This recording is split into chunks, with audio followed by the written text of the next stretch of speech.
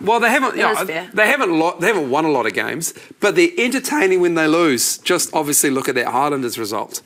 But the Cheetahs like to run. They're a bit more expansive than say the Bulls. Cheetahs like to run. Let's let their animal. Hey, as an Aucklander, I think this sucks because SBW is amazing. But as someone who cares about the future of our sports stars, I think it's really great that they have these steps back to the game. What do they call them?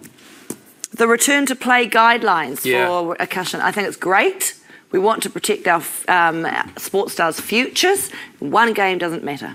This is a very good point. I like that. It's very nicely said. Right, All Black stars Israel Dagg and Ryan Crotty have teamed up with Weet-Bix to help show kids how humble starts led to All Blacks' dreams coming true. For example, before Andrew was an All Black, wait, you never really played any sport. Yeah, well, my brother's wife now, but girlfriend back then, she came home with brand new slippers. We decided that we'd take it outside and use it as a rugby ball. Went outside, started kicking it through post, playing a bit of rugby, pretty much destroying the slipper. And my brother's wife looks out the window and starts screaming at us, "Give me my slipper back." But now she laughs about it, it's all good.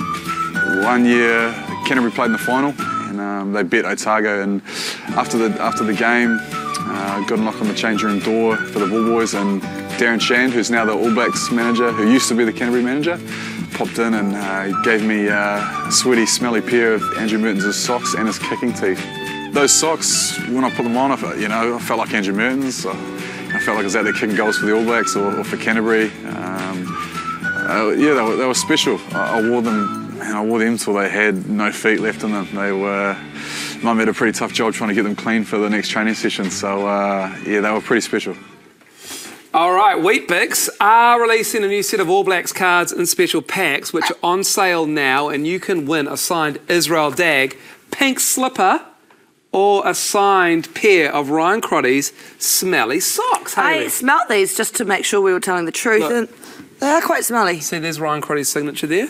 And I think that's Israel Dagg's. Anyway, check our Facebook page to win. Hey, you're chasing the cut, aren't you, Scott? Here, we'll do it again. We'll go on three again. Ready? There you go. Chase it. Psych. Directed from the floor, sucker. Right, still to come, a linesman gets a red card. Log a job. The Spurs and Rockets finally have a close game. And Juve earn the right to lose to